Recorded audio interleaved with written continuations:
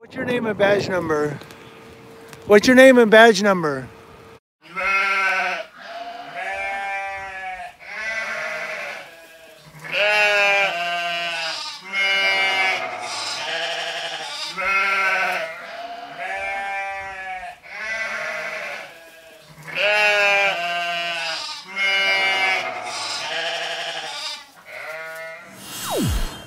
Hey guys, I'm sharing a quick video with you.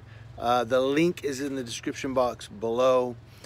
I just unsubscribed from Texas Sheepdog, and you got to watch the video. You have to watch it. The last several seconds is what I'm referring to here in this video that I'm bringing to your attention.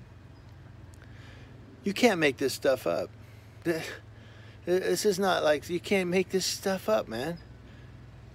So somebody had mentioned his video, and I watched some of it yesterday. I didn't get to watch the end because I got interrupted at work, and then something happened and something else happened, and I just never went back to it.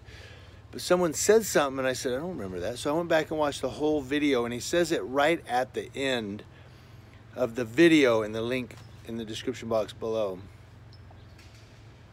I mean, when you guys are watching these people's videos, are you listening to them? And I'm talking specifically to those people that are coming at me about not supporting News Now Houston. Do you guys listen to their videos when they talk? Because you have to listen. What Texas Sheepdog says at the end of his video is, I don't care if you diddled kids. I don't care if you diddled dogs. Just point your camera at cops. What? So we're holding cops accountable because we hate cops. But if the auditors diddle kids, well, that's okay as long as you're filming cops. What? Have you lost your ever-loving mind, dude? Have you lost your ever-loving mind? How are we going to hold police accountable if we're just living in an anarchist, do whatever, it don't matter state? You can't preach something unless you're living something.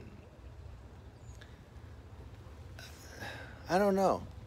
Yes, we have to audit auditors that are messing up. You diddle kids, you're going to get checked out.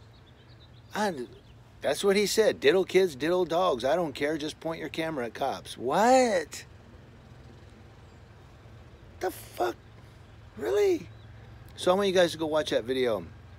Yeah, if we're going to hold cops accountable, we ourselves have to first be accountable to ourselves. We can't diddle kids and then say, well, that cop, you know. Even people that get DUIs, I have to hold myself accountable. I did my time. Talk to you guys later.